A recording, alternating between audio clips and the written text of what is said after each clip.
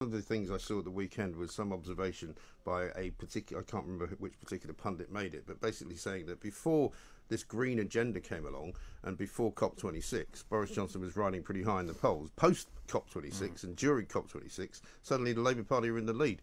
Could the two things be connected? Look, I mean, other than the cost of living and COVID, things like that, I think the three key things we need to focus on are probably law and order, immigration, and also combating the woke agenda. I think those three things are the key things. I think many of our voters are looking for us to tackle. Yes, I mean, I think there's no question from the conversations that I have here, the NHS is in dire need of reform and it needs to be fixed. There are so many bits of it that aren't working properly at the moment.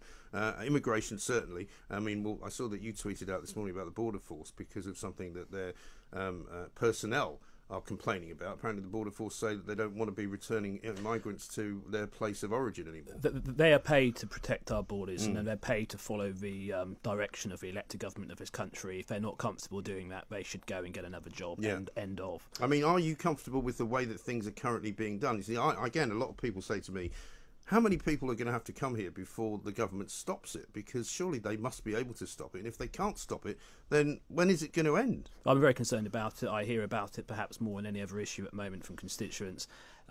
Millions of people voted to leave the European Union to take back control of our borders. This doesn't really look like control. We have got the Nationality and Borders Bill going through Parliament, but the sooner we get that implemented, the better.